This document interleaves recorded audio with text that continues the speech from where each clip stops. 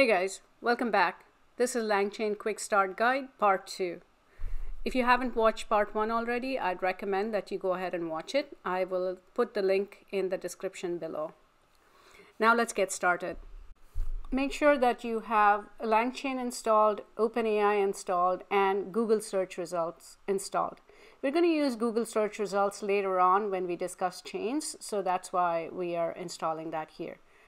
I already have these three installed in my environment, so I'm not going to run these cells, but you will definitely have to if you don't have these installed. Let's move on to the next step. Obviously, we're going to need API keys to access OpenAI as well as SERP API. So make sure your environment is set up with these keys, OpenAI _API key, as well as SERP API _API key. I've already run these cells so that I don't have to show you my API keys, but you need to put the correct API keys in here and run these cells. We now load the Chat OpenAI wrapper from chat_models. The difference between LLM model and chat models is the way we interact with them. LLMs, we can interact with LLMs via text messages, whereas with chat models, we interact with them via messages, chat messages for inputs and outputs.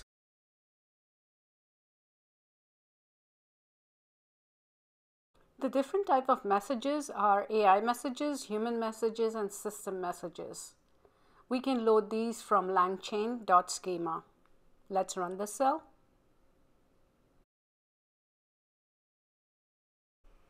Once we've loaded the messages, we now create the chat, and then we can pass a human message to it.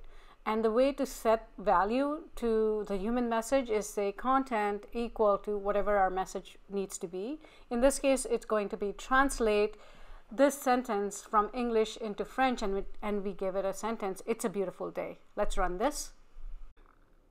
And we have a response back. It says, "C'est une belle journée." I hope I'm saying that right. But that's our AI message back to us. And if we were using the GPT 3.5 Turbo model or the GPT 4 model, we could send the chat multiple messages, like in this case. So we are setting up a system message to be your helpful assistant that translates English to French, and the human message to "It's a beautiful day." And then we'll call chat on messages. And we get the same response back, "C'est une belle journée." So far, so good. Next, we can also get completions in a batch back. So we can do that by sending batch of messages together. So in this case, we are sending two messages over. One of them is about translating "It's a beautiful day," and the second one is "Let's go for a hike." As we run this cell, we will see that we will get two different responses. So if you see the first text response in the LLM result, "C'est une belle journée," and then you see the second chat generation text, "Allons faire une randonnée." We can query the LLM result for various types of variables. In this case, we can query it for token usage. And you can see that the total number of tokens used in this case is 73. Includes 59 in prompt tokens and 14 responses. We can use prompt templates with chat models as well. In this case, the chat prompt template, the system message prompt template, and human message prompt template. Let's first set up the chat. Next, we are going to set up our prompt templates. The first is the system message prompt template. For that, we are going to first set up the system message as the text, where we are expecting the input to be input language, and the input also to be the output language. And then we set the system message prompt to be a system message prompt template, and we pass the previously defined system template to this call. Similarly, we set up the human message prompt template the same way. We see text is the input for this prompt template. We now set up the chat prompt template, and we do so using the system message prompt template and the human message prompt template that we set up in the previous steps. We are finally ready to call our chat object with our chat prompt templates. And to the chat prompt template, we are going to provide the input language as English, output language as French, and text as "it's a beautiful day." And we see over here that it comes back with "Il fait beau aujourd'hui," which is a variation of the previous translation that it gave us. So great. Now we move on to the concept of chains. It's very similar to how it's used in the LLM models. So in this first section, in this cell, we are looking at first setting up the chat along with the chat prompt templates. You will notice that I've imported LLMChain from LangChain because we need to use the chain functionality. I'll run this cell now. Now we set up our chain as chain equal to LLMChain. We're going to pass it our chat as well as our chat prompt template. And when we run the chain, we are going to pass all the parameters that it needs, which is the input language to be English, the output language to be French, and the text that we want it to translate. As I run the cell, you will notice that it's retrying. Looks like GPT was busy and LLM had to retry. But it did come back to us with the response. It says, "Il fait beau aujourd'hui." Now we get to the topic of agents, which is extremely important, and it will allow us to build really powerful applications. Agents are used to determine what action to take and in which order. We use tools for performing specific actions. So in order to do all of that, we need to load different things such as load tools, initialize agent, and agent type.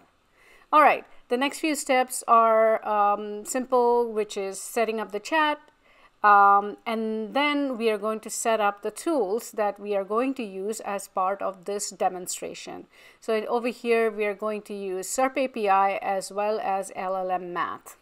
Now that we've done that, we set up our agent with the initialize_agent call. And to this call, we are passing the tools that we previously set up, the chat that we previously set up, and the agent type is chat 0 short react description. And we're going to set verbose equal to true because we want to see the chain of thought for our agent. Next, we run the agent with the following two questions. How tall is the Niagara Falls? And what would its height be if it was 2 times as tall? All right, now let's watch our agent get to work. Okay, looks like our answer is 650 feet. Let's walk through this.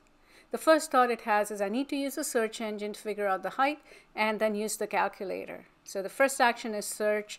The action input is Niagara Falls height. It gets the response back as 325 feet. Next thought it has is I need to use the calculator to double this height. So the action really is calculator, and the action input is 325 multiplied by 2. And in this case, it's calling LLM Math and getting the answer back to be 650. So the thought it has is I know the final answer now. Then it prints out the answer to say Niagara Falls is 325 feet tall, and if it were twice as tall, it would be 650 feet. Okay, so the last topic that we're going to touch on is the concept of memory for chat models. And in order to implement this concept, we use two things. One is the conversation chain as well as the conversation buffer memory. So let's load those with these commands and then set up our prompt template. We're now going to call the conversation chain with the conversation buffer memory object, which we will instantiate over here. Memory equal to conversation buffer memory. Return messages equal to true. And here we are setting up the conversation chain with memory, prompt, and the chat object. We are now ready to predict the next output of the conversation. Let's pass it. Hello, how are you? It says, hello, I am an AI language model, so I don't have feelings, but I'm functioning properly, ready to assist you. How may I help you today? All right, let's pass it something else. It's a beautiful day. Going out for a hike would be nice, or are any good hikes in Catskills? So it responds back with, Catskills is a great place to hike, and it makes some suggestions, which is great. And then we continue the conversation. I say, thanks, tell me about yourself.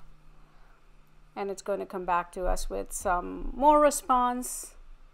And you'll notice now as we print out the memory object, it is going to have the history of our conversation.